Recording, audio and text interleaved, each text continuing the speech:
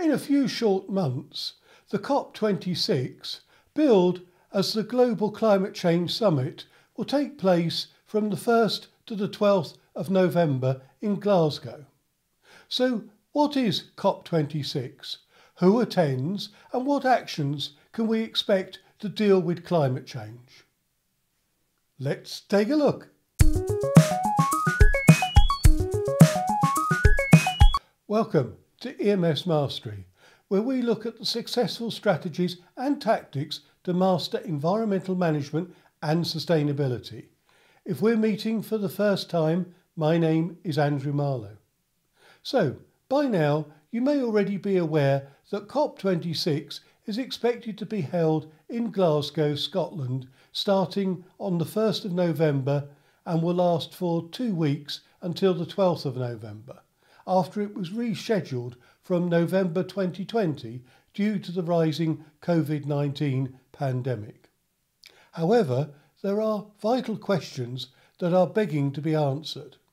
So here goes. What is COP26? COP26 sounds like a strange title to be given to such an important global meeting. The COP is a global summit on climate change held by the parties to the United Nations Framework Convention on Climate Change, otherwise known as UNFCCC, which is an international treaty with an objective to prevent dangerous human interference with the climate system, primarily by stabilising greenhouse gas GHG emissions. The summit is known as the Conference of Parties, or COP for short. The first COP was held in Berlin in 1995 and has been held every year since, except for the 2020 when it was postponed due to the COVID-19 pandemic. And this year's meeting will be the 26th annual summit, which is why it's called COP26.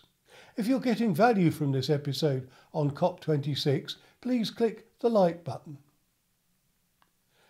What is pre-COP?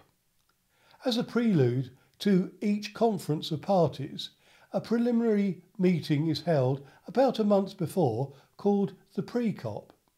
The purpose of this meeting is to provide a selected group of countries with an informal setting to discuss and exchange views on some key political aspects of the negotiations to offer, to the greatest extent possible, a political guidance for the subsequent negotiations.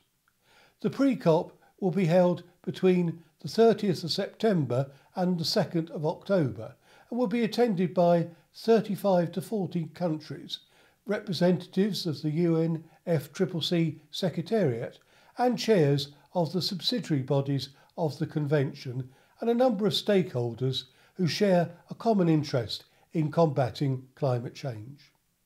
Additionally, other global events will be taking place to support the run-up to COP26, such as the Climate Expo, which is the first virtual conference from the COP26 Universities Network and the Italian University Network for Sustainable Development, the COP Intersessional Virtual Meeting, the G7 Summit in the UK, London Climate Action Week, the UN General Assembly, New York Climate Week, and finally the G20 Summit in Italy. Who will attend COP26? Nearly all of the countries in the world are party to the UNFCCC, and it's intended that there would be approximately 200 world leaders and 30,000 delegates expected to attend, take part in the discussions, report back on progress since the 2015 Paris Agreement, and make further decisions on how to reduce greenhouse gas emissions and combat the impact that climate change is already having. Let's hope that the ongoing travel and capacity restrictions will be relaxed following the reduction of COVID-19 cases, with the hope that the world leaders will be able to attend for the key in-person meetings and that we can all watch these events as they unfold. Why is COP26 important? For me, there are 3 reasons why COP26 will be important. Firstly, COP26 will be the first time since the Paris Agreement in 2015 that countries will be required to upgrade their pledges on tackling emissions reductions. These are known as Nationally Determined Contributions, or NDCs. And these NDCs embody efforts by each country to reduce national emissions and adapt to the impacts of climate change. More about nationally determined contributions will be covered in a future episode. Secondly, the previous COP25, held in Madrid in 2019, failed to reach consensus in many key areas. With its many unresolved issues, decisions were pushed forward for resolution at COP26. So COP26 will be important for renewing an international effort on climate change. Finally, COP26 will see the return of the United States to the negotiating table, with President Biden making action to tackle climate change as one of his early priorities of the new administration, including concrete leadership and action by returning the United States to the Paris Agreement after its withdrawal in 2019. What actions can we expect? The COP26 summit is expected to deliver on 4 key goals. Firstly, secure global net zero by mid-century and keep 1.5 degrees within reach. Here, countries are being asked to come forward with ambitious 2030 emission reductions targets through their nationally determined contributions that align with reaching net zero by the middle of the century. In order to meet these stretching targets, countries will need to accelerate the phase out of coal, curtail deforestation, speed up the switch to electric vehicles, and encourage investment in renewables. Secondly, adapt to protect communities and natural habitats. As the climate is already changing and is expected that it will continue to change even if we reduce our emissions and will still have its devastating effects on climate and on our habitats. At COP26, it is intended that countries will need to work together to enable and encourage actions for countries affected by climate change, such as the protection and restoration of ecosystems, and to build defences, warning systems and resilient infrastructure and agriculture to avoid losses of homes, livelihoods and even lives. Thirdly, mobilise finance.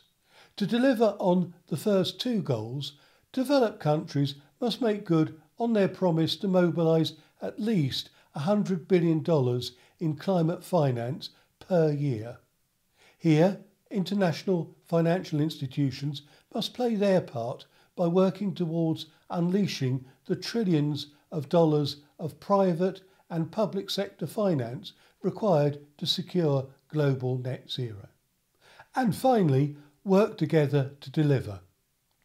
With recognition that countries can only rise to the challenges of the climate crisis by working together. At COP26, it will include sub-goals which will finalise the Paris Rulebook, the detailed rules to make the Paris Agreement operational, and to accelerate action to tackle the climate crisis through collaboration between governments, businesses and civil society. And for greater public engagement, as there is likely to be an overwhelming public response to the summit and increasingly pressing calls for global action. This includes increasingly vocal young people, with a specific note of the Youth for Climate event being planned for the pre-COP in Italy. Further information on the issues presented in this episode are available from the COP26, pre-COP and UNFCCC websites. So, to summarise, we should all hope that COP26 goes ahead in November 2021 with renewed energy to deal with the important opportunities to deliver on the promise of the Paris Agreement commitment for holding the increase in the global average temperature to well below 2 degrees above pre-industrial levels and pursuing efforts to limit the temperature increase to 1.5 degrees centigrade above pre-industrial levels.